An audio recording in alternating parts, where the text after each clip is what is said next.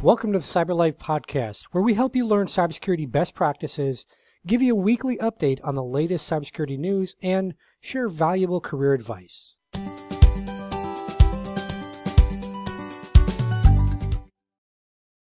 Hey everyone, it's Ken. Thanks so much for listening today. In this episode, you will hear from Dr. KVN Rajesh. Dr. Rajesh is a highly accomplished and certified Microsoft trainer. He focuses on Azure security and also identity and access management, which he'll be speaking about in this episode. He's a subject matter expert over at a company called CloudThat in India, and he's trained over 10,000 people. He's got a PhD in deep learning, won multiple awards, so overall just a really good guy and really a strong knowledge individual around identity and access management and all things around cloud security, especially in the Azure space. So without further ado, let's jump right in and talk to Dr. Rajesh. So welcome to the show. Glad to have you on today. And let's just go ahead and dive right into talking about our topic today, which is identity and access management in the cloud. So I want to start off and just talk about, especially for the listeners that are brand new to anything technical, especially the cloud, what is identity and access management and why is it so important? Yeah, thank you, Ken, for inviting me to your show. So, yeah, that's a wonderful question. Ken, IAM, or I can say identity and access management, is a framework that enables the organizations to control and manage access to their digital resources. So we have seen the pandemic, and after that, most of the people are working from home. Now, only security check that is happening is by using the identity. So what is my identity?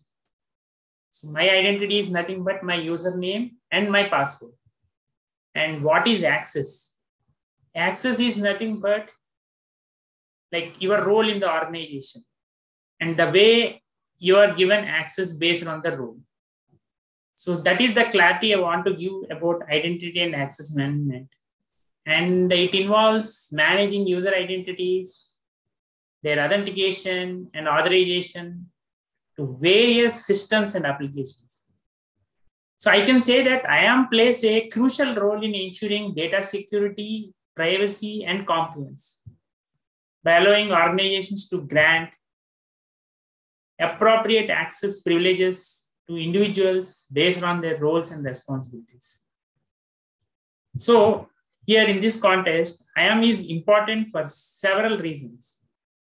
Firstly, it helps protect sensitive information from unauthorized access, mitigating the risk of data breaches. Secondly, it enables the organizations to enforce the principle of least privilege, granting users only the necessary access rights, reducing the attack surface. Thirdly, IAM simplifies user onboarding and offboarding processes, enhancing operational efficiency. Lastly, I can say IAM provides auditing and accountability capabilities, enabling organizations to monitor user activities and maintain compliance with regulations. Thanks for providing that overview of IAM and also some of the key reasons why it's important. What are the different types of identity and access management users? When it comes to IAM users, there are two main types, human users and system users. If you take human users, they represent individuals within an organization who require access to various resources such as employees, contractors, or partners.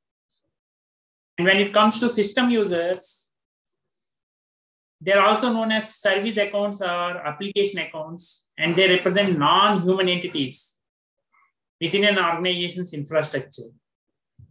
And these users are typically associated with applications, services, or automated processes. So altogether, I want to tell you that IAM encompasses both human users who represent individuals within the organization and system users, which are non-human entities associated with applications and services. So how do you actually create and manage those IAM users? Yeah, that's a very good question. So creating and managing IAM users involves a few key steps. So first thing, you have to go for provisioning. So administrators create IAM user accounts by providing necessary information such as username, email, and other required attributes. Then comes authentication. Like you use passwords, multi-factor authentication, or federated identity providers like Azure AD or Google. Next one is authorization. Mainly, it ensures users have access only to the resources they need to perform their tasks. Next is lifecycle management.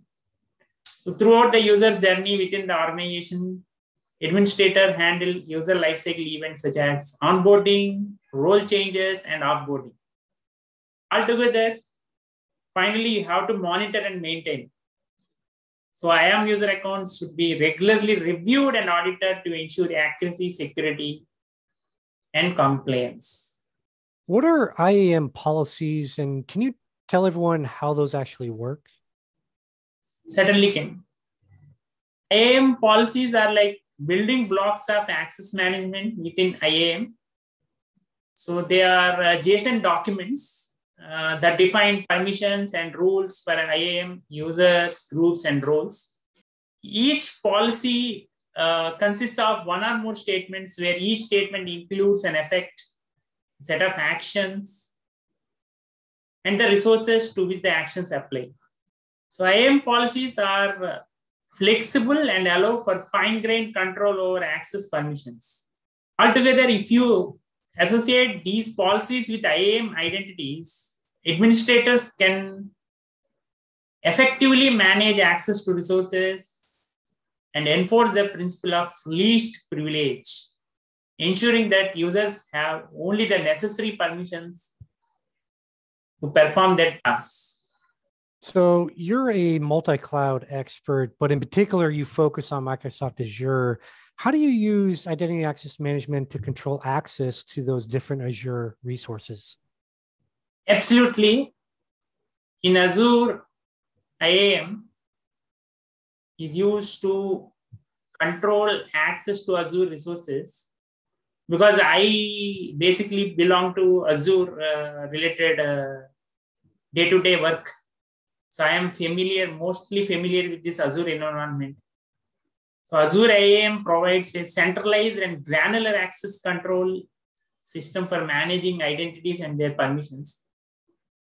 To control access, administrators can use Azure Active Directory to create and manage user accounts, groups, and service principals.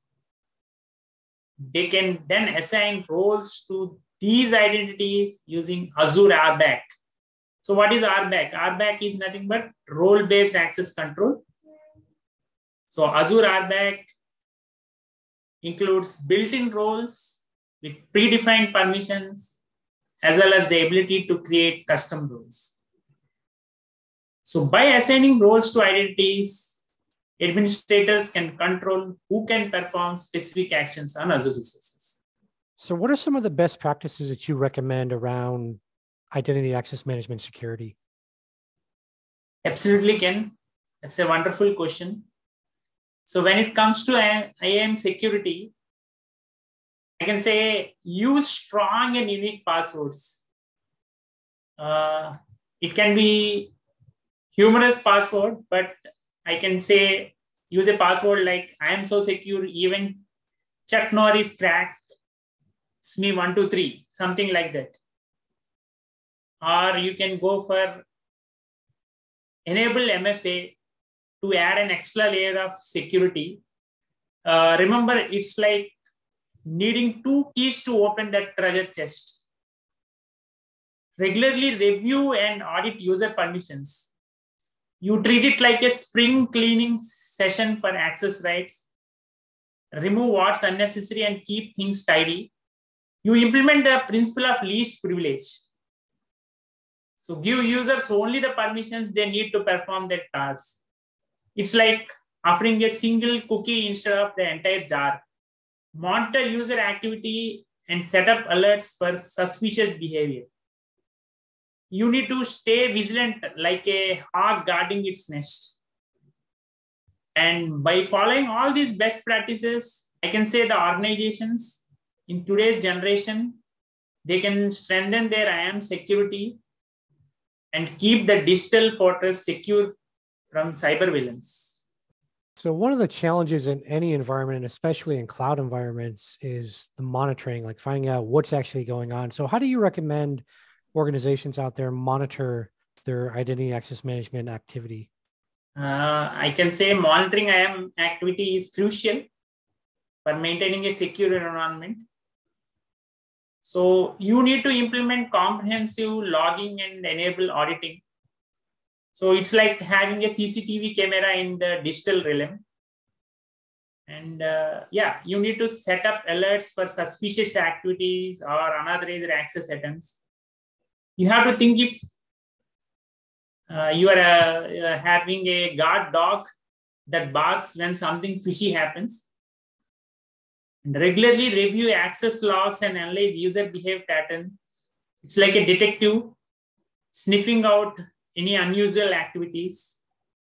You need to utilize security information and event management solutions. We call it as SIEM solutions, mainly to centralize and analyze log data. It's like having a super smart assistant who brings you all the evidence together. So altogether, you have to leverage anomaly detection algorithms to mainly identify abnormal patterns of activity. It's like having a sixth sense to detect the unexpected. So I can say that by implementing all these monitoring practices, definitely organizations, they have the potential they can handle the potential security threats and keep them guarded. So how do you recommend troubleshooting different IAM problems that might be going on in the environment? Yeah, when troubleshooting IAM problems, organizations can follow some of the steps, like they can review IAM policies and permissions to ensure they are correctly configured. It's like double checking the instructions before assembling a complicated piece of furniture, and check for any misconfigurations in user accounts or roles. I can say it's like inspecting the puzzle pieces to see if they fit together properly. And you need to verify that the appropriate IAM roles are assigned to users and resources. And you need to examine relevant logs and error messages to identify any specific issues or error codes. By following all these troubleshooting steps, definitely organizations can effectively diagnose and resolve the IAM problems. So what are some of the challenges you see with IAM management? Certainly, IAM management comes out with its own set of challenges, like complexity. So IAM management can become complex, especially in large organizations with numerous users, roles, and resources. So here, keeping track of permissions, ensuring proper access, and maintaining consistency across systems can be challenging. User lifecycle management is another key aspect. So managing user life cycles, including onboarding, offboarding, and role changes, can be time consuming and prone to errors without streamlined processes and automation. Definitely, you have to maintain user experience. So you have to balance security with seamless user experience. And it will be a challenging thing, I understand. And here comes the actual implementation part, like to strike the right balance between strong authentication measures and user convenience, which requires careful consideration. You need to go for integration. You need to integrate IAM with various applications, systems, and cloud platforms. It can be complex, especially when you deal with heterogeneous environments and legacy systems. So I can say by addressing these challenges through well-defined processes, automation, and leveraging robust IAM solutions, definitely organizations can overcome the hurdles and effectively manage IAM to enhance security and productivity. So artificial intelligence, or AI for short, is one of those massively popular topics right now while we're recording this episode. What do you see as those future or emerging trends around IAM? Yeah, absolutely. So we can expect a lot of trends in IAM. I can figure out few as per my understanding. One thing is increased adoption of zero trust. So IAM will play a vital role in implementing zero trust security frameworks, where access is continuously verified and authenticated, regardless of the user's location or network. So the slogan for zero trust is trust no one, verify everything. Even I can say the CEO of the organization should be properly checked when allowing him or her to access the resources of the organization. That is what is the major meaning of trust no one, verify everything. There should be emphasis on user-centric IAM. That can be a future trend. Like user experience will be a priority. As I mentioned in my previous points also, with IAM solutions, focusing on providing seamless and personalized experiences while maintaining security.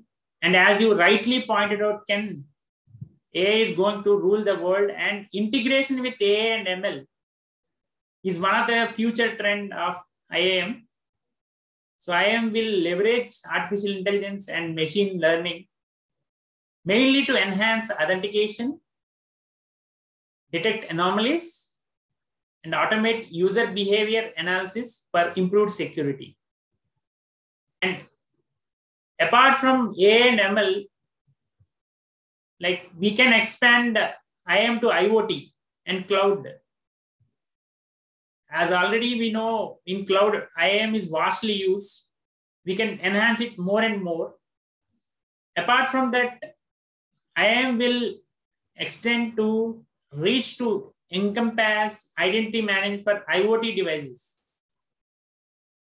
And more focus will be to expand it as much as possible for the cloud-based services when compared to the existing one, so that we can enable secure transactions and access control. And yeah, we have a very good emerging field, blockchain, for identity verification.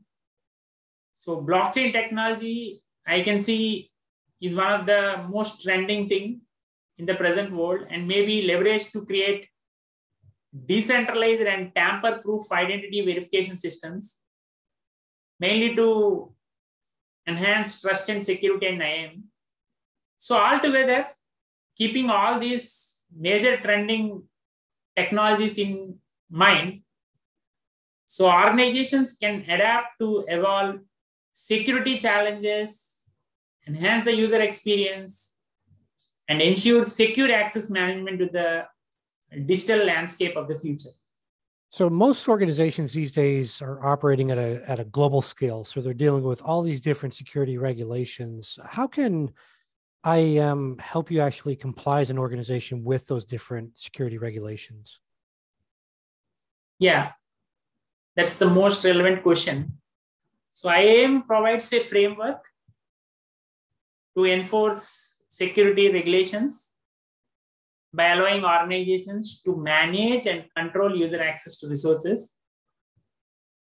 So by implementing IAM, organizations can define and enforce fine-grained permissions, track user activities, and ensure adherence to regulatory requirements.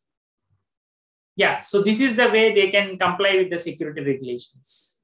What are some of the most common IAM mistakes you see in cloud environments? The infamous IAM blunders, I can point out some common mistakes like using generic or weak passwords like password 123. So let's leave those in the past and granting excessive privileges to users. It's like the all you can access buffet approach, neglecting regular reviews of user permissions. It's like leaving the back door unlocked and not implementing multi-factor authentication. It's like leaving the front door wide open for the intruders. So I can say by avoiding these pitfalls and implementing best practices, definitely today's organizations can avoid that dreaded IAM and maintain a robust security posture. How can you actually help prevent against IAM security breaches? Yeah, so we have a famous saying, prevention is better than cure. So to prevent IAM security breaches, definitely today's generation organizations, they can implement a very, what we can say, important measures. So they include enforcing strong password policies and multi-factor authentication. So regularly review and update user permissions. Monitor user activities for suspicious behavior. See, if I'm the regular employee of the organization or I am the regular user of the organization, I will have a peculiar behavior. And if some intruder enters into the organization, definitely the behavior will be in a suspicious manner. So we have a lot of analytics coming into the picture. So definitely we can do thorough analysis and we can easily plot the suspicious behavior. So the technology is huge and we have so many options there to plot these kind of suspicious behavior. And encrypting sensitive data is one more important thing. And of course, staying vigilant with security patches and updates is also the need of the hour. So additionally, providing comprehensive security training to users and employing robust IAM solutions that offer advanced threat detection and prevention capabilities, I can say can greatly enhance the overall security posture and help potential breaches being overcome. So what are some of the benefits of using a cloud-based IAM solution? As we know, all the organizations are moving from on-premises environment to cloud. Now the cloud is leading the world. Cloud technology is leading the world. And cloud-based IAM solutions bring several benefits. So they offer scalability, allowing organizations to easily accommodate growing user bases and expanding resource requirements. And it provides centralized management access control, simplifying administration across multiple systems and environments. So cloud IAM solutions often have built-in security features and comply with industry standards, reducing the burden of maintaining security infrastructure. Additionally, cloud-based IAM offers seamless integration with other cloud services, enabling organizations to leverage a comprehensive and cohesive cloud ecosystem. So you mentioned some of the benefits of using these cloud-based IAM solutions, but what are some of the challenges or some of those disadvantages of using these solutions as well? Certainly, Ken, there are many challenges that are to be addressed.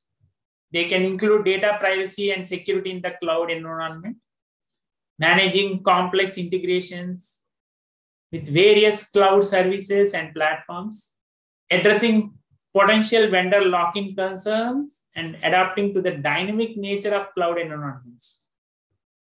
Additionally, organizations need to be carefully considering connectivity and availability requirements to ensure uninterrupted access to the cloud-based IAM solution. So I can say proper planning thorough risk assessments, and selecting reliable and compliant cloud provider can help address these challenges effectively. Any final thoughts or advice you want to share with listeners around identity access management in the cloud? In the present situation, as per the analysis, cybercrime is to cost the world 8 trillion annually. So that's what the statistics says. And if we take the thorough analysis, cybercrime would be the world's third largest economy after the US and China. This is as per the statistics I got from various sources of news. So taking all these statistics into consideration, what I feel is there is a weapon in our hand, that is identity and access management. First thing is we need to protect our identity, and definitely we have to follow the most important features of strong authentication and authorization so that we can protect our identity online. And then definitely whatever accesses we are making, they have to be restricted accesses. As I told in my previous, session of the episode, that there should be strict implementation of zero trust. So you have to verify everyone and then implement the most significant access policies so that restrictions are in place. So if this happens, definitely we can build a safer world and we'll be away from the cybercrime, and the present whatever the threats that we are facing will be definitely reduced with the strong implementation of IAM.